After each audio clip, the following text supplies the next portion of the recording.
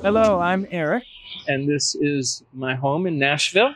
And we have a lot of energy saving and energy efficient features that I'd like to show you. First one here is our solar array, 4.2 kilowatt hour array. We put it here in the front, right on the highway, because we wanted to advertise solar. And people do stop and ask about it. And we've had solar open houses here a few times, where we've had several people come. Why don't we take a look at the back? And is this a grid-tied system, correct? It is grid-tied.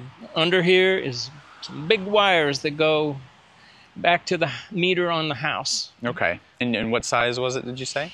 This is 4.2 kilowatt. 4.2 kilowatts, okay. Your total investment in the solar system was $16,000, thereabouts. Yeah. We earned rebates from the federal government and from TVA that brought it down to about 10. So the projected payback time was 7 years, based on estimated savings of around $1,400 to $1,500 per year. Mm-hmm. Okay. Yeah, we're getting nothing but free energy out there right now. Yeah. It's just pouring in. And this is a professionally installed system? This was installed by me and my solar electrician and 6 volunteers from a community college that were studying solar. I bought the poles locally at a steel manufacturer. I had all of the aluminum here that holds it up sent in on from the internet, and I bought all the panels on the internet. So I shopped around and I got good deals on parts. Mm-hmm. And then I did most of the labor myself, including renting a backhoe to dig out all these holes and dig the ditch. And Lightwave recently, like when we had the last open house, they sent someone to sit with us and hand out their flyers, but they said they really won't talk to anybody unless they're willing to invest $60,000. Why is their minimum so high? Part of it is that they tie it to Powerwall. We had one tornado which leveled the array. It came out flat, but it didn't blow down. I just straightened them out and tightened the bolts, and it went back to work. It's been through 2 tornadoes, in fact, but the aluminum is rated at 125 miles per hour wind. Wow, okay. An array like this costs more, about 15% more than to put it on your roof, because of all these poles and cement and the underground line. But it gets about 10% more solar, and in our case, it would have been, we have to cut down some really big trees or sacrifice the amount of solar that we get. We have a solar operated fan. When the sun hits that panel, it turns this fan on to ventilate. What does that do exactly? It sort of expels hot air from the greenhouse? It pulls hot air out of the greenhouse.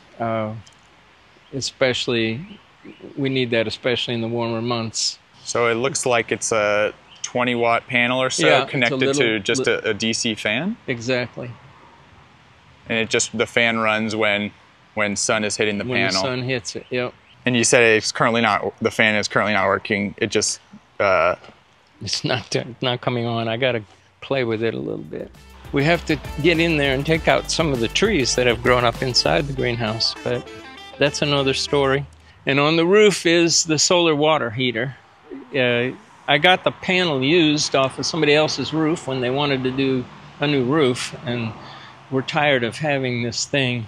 Was that a DIY project, or did you have a professional come in and do that? I did all this myself. Got the little solar panel online and did all the piping and all the wiring. It supplies, we think, about 75% of the hot water for this house. Wow. That's great. Why did the previous owners, want to get rid of them?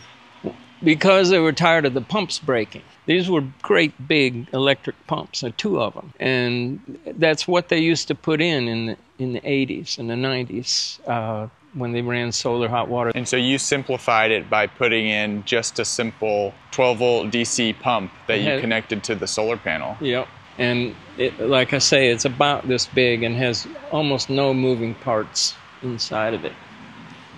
So it's never broken down. It's been up there 20 years. I need to know the brand of that pump. I've been wanting to find a good 12-volt pump. I don't remember, but you can look at it. Yeah. This panel, I hit it with my trailer when it was full of firewood. It did this, and it still works just fine. So I've left it alone. Even though I have another one I could replace it with, I said, why bother? Because if I move it, the glass might fall off of it, but like it is, it's fine. Have you noticed any drop in power output? None at all. It powers, it is charging a 12-volt deep cycle marine battery inside the house. And that is my solar generator in case of power outage. I can plug into the inverter that's on the back and run my refrigerator and a few lights in case we don't have power for a while. How did you get it into the house? It looks like you drilled a hole in There's a hole. Yeah. So you just drilled a hole straight through and then fed the wires through and then filled it with a little bit of foam? It's a rubber plug. A little rubber plug. Thinks I'm a stranger. Come on, baby. There we go. So this will charge the car in about 8 hours from nothing to full. A Tesla Supercharger takes about half an hour to fill it back up.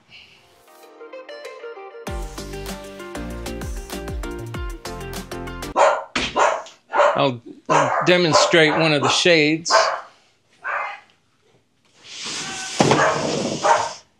Manually operated by pull strings. So on a sunny, warm day like today, we keep it shut. On the top of these shades is silver foil, and it's 1 inch of styrofoam to reflect the heat back out.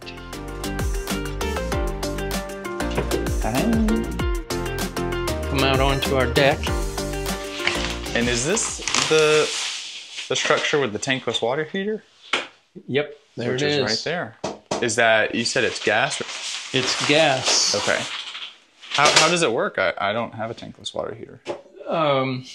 It's an on-demand deal. You turn on the hot water, you can watch this little number go up.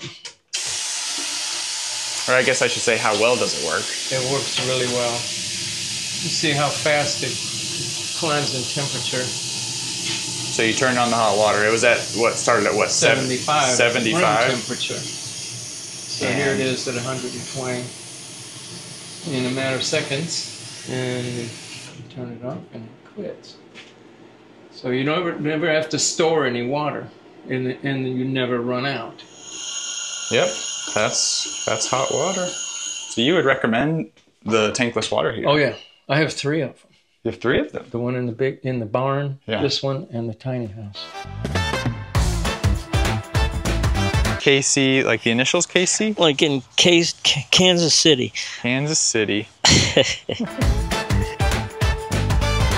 Yeah, the golf cart that I used to have needed to be charged all the time because it was poor batteries. They were old. Underneath the seat is the battery array. There's 6-volt batteries, or 36-volt total. So how do you charge the batteries with the solar panel? I made this little arrangement right here, and it goes through a charge controller on the wall. When I park it over here, I plug it in. Let me move behind this wood. There's the solar charge controller. The battery goes below 47 volts. I bring it over here and plug it into that array, or that one panel, 210. If they want to save on energy but not do PV solar, which of the projects or devices that you have would you recommend to people? The tankless water heaters is real easy and obvious. I was amazed how hot it got. How quickly it got hot. They work really fast. It was like less than 30 seconds. Yeah, and there's nothing wasted. It's not sitting in a tank in the basement losing heat to the atmosphere. Did you see any measurable energy savings? Oh yeah, the electric bill goes down when you do it this way. Same thing with the heat pumps. We have the 3 heat pumps. It costs probably about half what it would cost to have a gas furnace or an electric heat source. Is solar worth it? If you're only interested in saving money, maybe not in this area. I mean, we got a huge incentive package, you know, $1,000 up front plus 12 cents a kilowatt hour per kilowatt you produce. And it cut our utility bills to zero. They took that all away. And in fact, they're now, I think they're offering less than parity, where they will pay you less than you're paying them. So if you export any energy to the grid, It's not rather worth- than paying you 11 cents per kilowatt hour, which is what the current rate is, at least that's, I think, what I pay. I So, think they're paying 6. so they're paying roughly half Yeah. of what the residential rate is. They're basically ripping off the solar producers like me. But if you have other goals in mind, like reducing your carbon footprint, yes. I had to have a solar system, and I had to have an electric car.